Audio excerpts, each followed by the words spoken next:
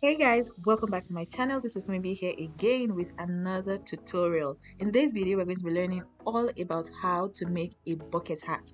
I was up to date with the last Big Brother Naija reunion show, and that show, anyway, we are not talking about Big Brother Naija in today's video. I'm going to be showing you all how to make a bucket hat. I saw V wearing this very beautiful black bucket hat on one of the episodes, and she looked absolutely badass in that particular bucket hat. So I took it upon myself to make sure I figured out how to make a perfect bucket hat. I did it, I figured it out, and in today's video we're going to be learning all about how to make a perfect bucket hat. I made up to 4 different bucket hats before I finally got the code. So in today's video I'm going to be sharing with you all the secrets to making a perfect bucket hat free of charge. If you're watching this video right now and you're yet to be subscribed to this channel, please be sure to hit the subscribe button because we share awesome tips and videos and DIY tutorials like this on here on this channel. Also, if at the end of the day you enjoyed watching and you learned something from this particular video, please don't forget to give this video a big fat thumbs up. Now that all that is said and done, let's get straight into today's tutorial.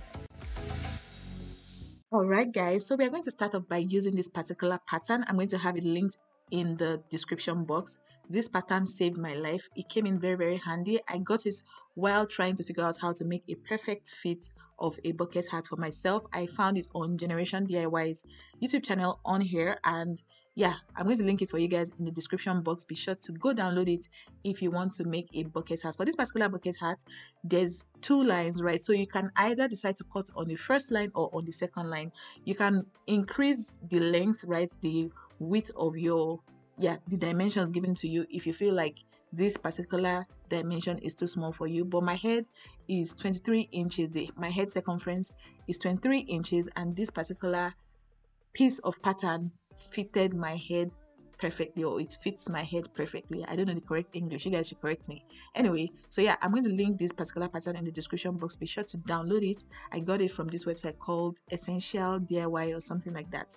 So yeah, you want to cut up this particular pattern. I tried at first. The main reason why I made a lot of mistakes was I was trying to form innovation, right? I was trying to download my own pattern and start from scratch and all of that, but I just found that that thing was not easy. Okay, this particular pattern came through for me. So yeah, now that I'm done cutting up the patterns, I'm going to go straight to cutting these patterns on my fabric. So for making a bucket hat, you need 3 different patterns, right? So you need a pattern for the top, which is this circle. You also need one for the body, which is the round piece. You'll see it when you download the pattern basically, and then there's the brim part. So that part that is going to fall over on your head or fall over on your face, that's the part where we call the brim. So you are going to need those 3 patterns to get your bucket hat. So what I'm doing now is I have my top pattern, right, the circle top. I have it pasted on this jeans fabric because I want my bucket hat to be reversible. I want to be able to wear it in 2 different ways. So I have 2 different fabrics that I'm going to be cutting up the patterns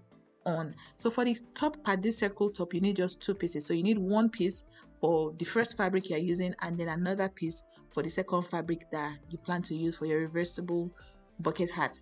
While the remaining 2, which is the brim and the body of the bucket hat, you are going to cut 2 pieces each because you're joining them together. We'll get to that part as we go along in this video, but make sure you cut 2 pieces. So if you're using 2 different fabrics, you're going to cut 2 pieces of these 2 parts. Now the brim and the body, you're going to cut 2 pieces each from each of the fabrics. So in total you're going to have 4 pieces, right? So 2 for each fabric that you're using. I hope you guys understand what I'm saying. So that's exactly what I'm doing here. I'm cutting up my patterns. Feel free to pin your pattern on your fabric. Just do whatever works for you. Just make sure that what you're doing is you are trying to cut up the fabric that you need for making your bucket hat. So while I'm cutting my fabric, while you guys are watching me cut my fabric, if this is your first time stopping by my channel, I'm sorry I didn't say hi earlier on. My name is Funmibi and I enjoy making DIY videos for you guys on here on my channel. That is the center focus of my channel. Occasionally I share hair tutorials, I share vlogs on here, but yeah, that happens occasionally. The main focus of my channel is videos like this where I share how to make beautiful pieces for yourself or your loved ones or your clients or your friends and all of that on here on my channel. So if you enjoy or you've been enjoying what you've been hearing from me so far, please be sure to hit the subscribe button and join me in this beautiful family that I'm growing on here on YouTube. Alright guys, what I'm doing here now is I went ahead to press the fabrics that I'm using to make my bucket hat, and they are very nice and smooth as you can see. So I'm pairing up the brim and the body piece of my bucket hat. So right sides facing each other. We are going to go and join them on the sides. So we are going to see everything. I'm going to carry you guys along in this whole tutorial, so please be sure to not skip any part, okay? So you don't have to be asking questions that have already been mentioned in the video. So I'm pinning them up because pinning, like I always say, is your best friend. So you pin them up on the sides. Once that is done, you've paired everything right side facing each other and everything is looking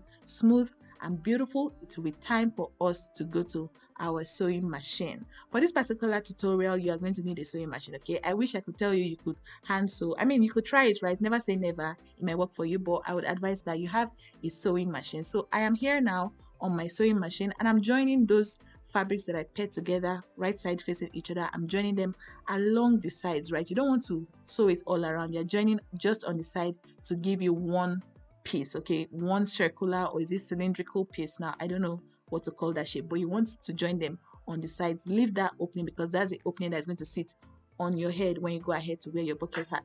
So just go ahead and do that. Sew it on half of an inch or quarter of an inch. Just make sure you're not going past half of an inch. Sew as neatly as possible, and then once that is done,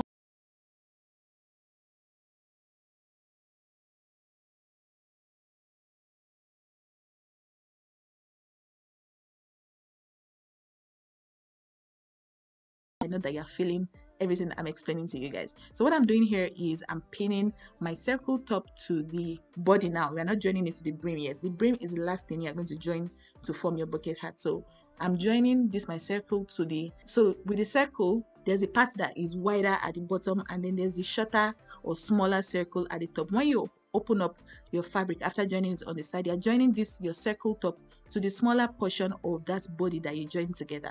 So this is what it's supposed to look like. It's supposed to already look like a cap by the time you pin it all around. So once that is done, you're going to join that circle onto the body piece that you sewed earlier on. So that's exactly what I'm doing here, and I'm going to be sewing on quarter of an inch. Feel free to also sew on half of an inch, but as much as possible try not to sew past half of an inch. Half of an inch is the maximum sewing allowance that we have for this particular piece. So that's exactly what I'm doing here, going around as carefully as possible. And I don't like to sew on pins, right? Some people can, you know, sew with their machine and then go over the pins, but I just find that that just breaks my needle and just makes sewing very frustrating for me. So I like to just pull out my pins as I go along in sewing. And once that is done, I'm going to repeat it on the second cap, on the second bucket hat. I'm going to join the circle onto the body of the bucket hats that we're trying to create for ourselves. Also, another thing I would like to point out is if you want your bucket hats to have some kind of structure to it, because mine is kind of soft, it just feels like fabric. If you want it to be more structured and very firm and thick and all of that, feel free to press on an interfacing to each piece. So to the circle, to the body, and to the brim, press on a good interfacing. So your gum stay, your cloth gum, maybe not color stay, right? Color stay is too thick. So just look for a very nice and friendly interfacing. Interfacing, for those who are new to sewing, is something that you just use to give your fabric rigidity and structure. So if you feel like whatever fabric you're using is too soft and you want to give it some kind of structure, you press on what we call an interfacing. And there's so many different types of interfacing. We have cloth gum, we have gum stay, we have stay. There's so many, right? So it all depends on what you're trying to achieve.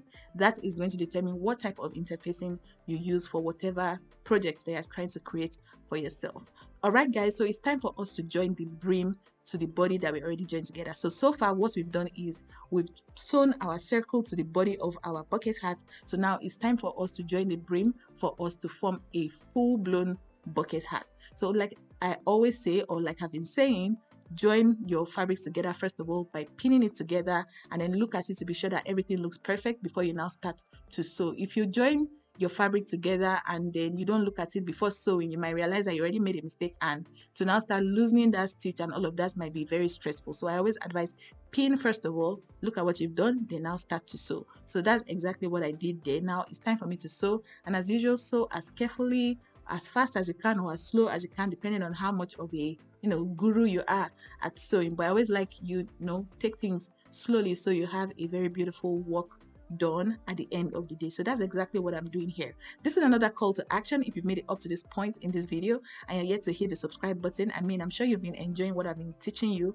on this channel. So please be sure to hit the subscribe button, join me in this beautiful family. Also tap the bell notification right beside the subscribe button. That bell helps you know every single time I drop a new video on here on my channel. I drop 2 videos every week on here, so please be sure to join me. Like this video. Also, liking the video helps other people find my tutorials, find my videos, and find my channel in general, and it just helps to grow my channel. It helps us get to the promised land on here on YouTube. All right guys, so I'm doing the exact same thing I did previously with the other bucket hat. I'm doing it to this other piece that is going to serve as the reversible part of my bucket hat. I'm joining the brim to the body and the circle top, and now that I'm done, I'm cutting it up, and yeah, this is what we have here. So now we are going to join right sides facing each other, and the seams of the 2 sides should be facing each other as well. Make sure that everything is aligning properly. This bucket hat is quite easy to make if you follow everything I'm sharing with you all in this video. It won't take you maybe like 35 minutes. You'll be done if you're following everything to the T. So you're joining the seams to each other. Make sure that the seams are not aligning. Make sure that the seams are aligning, the right sides are facing each other, and then pin again. Pinning. That's the main secret of achieving a very beautiful result with this bucket hat. So pin your bucket hat all around the 2 pieces that you join together to form one single bucket hat. Pin them together all around, and make sure that you leave about 2 to 3 inches of space when sewing that part that you just pinned together. Leave that space to help you turn your bucket hat inside out, because we want our bucket hat to be reversible. You want to be able to wear it on either side, so on one side or the other side it still looks very good. So make sure you leave some space for turning the fabric inside out, and then I'm also going to show you guys how you close up that space after turning your bucket hat inside out. So all I'm doing here is just taking my time to pin all around.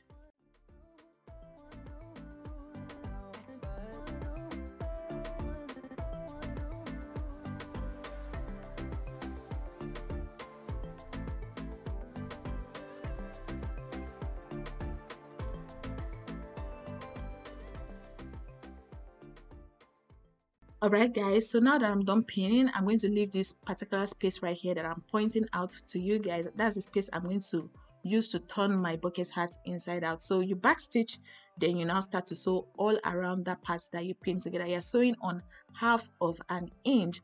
Also, another tip I would have loved to use while making mine for myself, but I'm just going to share that tip with you guys. Feel free to press or sew on some kind of hemming glue to the edge of your bucket hat. That hemming glue is just going to allow your bucket hat to lay very flat. You're going to press, I don't know if you guys know how to use a hemming glue. So the hemming glue is just supposed to help your hemming look very neat and precise. So after sewing on your hemming glue, you now take your bucket hat to your ironing board and then press it really well. I didn't do that to mine. It was after I made mine that I realized that maybe I could have used a hemming glue at the edge of my bucket hat. But when you guys are recreating yours, feel free to use a hemming glue to just allow the edge of your bucket hat lay very flat. So all I'm doing here is just notching my fabric to allow for a very smooth edge basically. So you want your edge to be able, the edge of your bucket hat to lay very flat. So I'm just notching it to allow it to lay very flat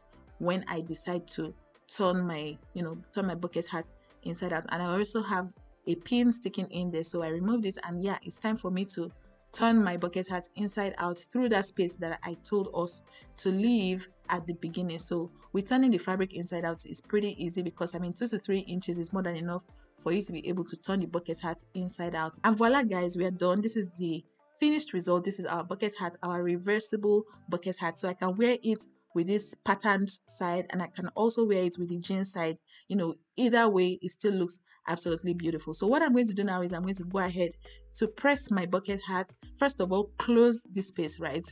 You don't want to forget to close the space that you have left, the space you left earlier on for turning the bucket hat inside out. So you're going to close that edge. Make sure that you're sewing as close to the edge as possible. You want it to be very close. That's like 1/8 of an inch. So try to just take your time and do that, and once that is done, that's finally the end of making this beautiful bucket hat. And yeah, this is me guys. I made this bag as well. I'm going to share the tutorial on how you can make this very beautiful picnic bag for yourself. So on days when you have a lot of things to carry out, maybe you're going to the beach or whatever, this particular bag is going to come in handy. And I'm also wearing my bucket hat as well. You can tell that I'm very excited. Okay, I'm so glad that I made most of the things I'm wearing and I look absolutely beautiful. Alright guys, thank you so much for watching this video. If you made it up to this point and you're yet to be subscribed to this channel, please be sure to smash the subscribe button, join us, also tap the bell notification so you don't miss any tutorial that I bring on here for you guys. Like I said earlier, I'm going to be showing you how to make that beautiful bag I showed you guys earlier on, so keep an eye out for that. Also like this video. Liking this video is very, very important. I always emphasize it. Thank you guys again for watching this video. Thank you for the love and support that you guys continue to show to me. And yeah guys, I can't wait to see you guys in my next tutorial. Love and appreciate you guys. Bye. Mwah.